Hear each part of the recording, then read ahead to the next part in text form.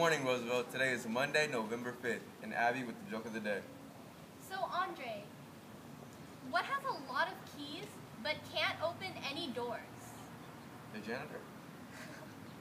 A piano. Okay, senior girls. As you all may know by now, there is a proposal that girls wear gold caps and gowns at graduation, while boys wear black.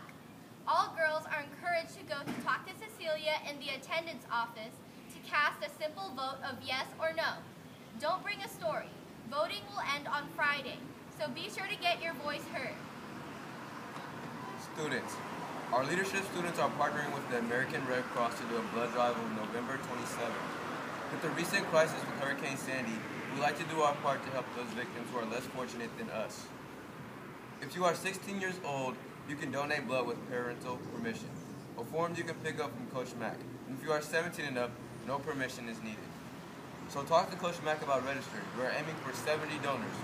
Please do your part to help us reach our goal. Students, please remember that there is no food or drinks in the hallway. A staff member slipped on some food left on the stairs and hurt her back.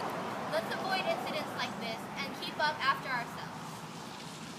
Congrats to varsity football for winning against Pendleton 43-35 on Friday. Woo! This coming Friday the 9th, we play Springfield High School. Come cheer on our Riders as we advance further in the playoffs.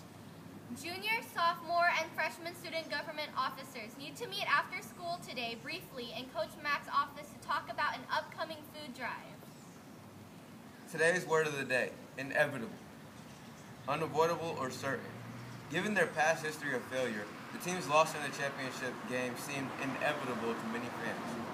And remember, as Riders, we excel academically, act respectfully, and live responsibly. And it's always a great day to be a Rider.